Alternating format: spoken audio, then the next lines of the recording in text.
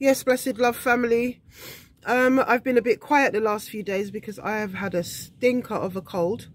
I went to the police station 2 days ago, came out of there feeling very ill. They tried to arrest me, didn't work.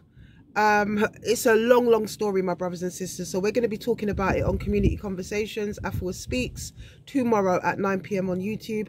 And we're also going to be looking at this despicable individual, Peter Harvey, aka Peter Dread, who tried to rape a sister, and when she spat in his face for it, he cut her to ribbons. Yeah, thankfully he's now no longer at large. He was on the run for a while. We're also going to be looking at this DJ Lefty character. You know, it really upsets me. One of the first DMs that I got was from some character from S Lounge. Never heard of that, never heard of him. Basically denouncing what I was saying, swearing for LeftyB, saying that could never happen. He doesn't believe it. I sent him back a DM. He sent me a voice note. And I sent him back a voice note, sorry, saying, well, I don't really care what you believe. Now, at the end of the day, you see this denial objective that we've got in our community, my brothers and sisters, it has got to stop.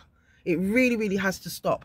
Now, I've got so much that I want to talk to you guys about. Join me tomorrow on YouTube, 9 PM, Community Conversations. We are not stopping because of the Jubilee, because we don't really rate that. And maybe we'll have a conversation about that as well, because any black person, any person of colour that is going to celebrate the Jubilee is extremely misguided. Extremely so. So yes, my brothers and sisters, it's that time of the week again. Join me tomorrow, 9 PM, where we're going to chop it up on YouTube. Blessed love.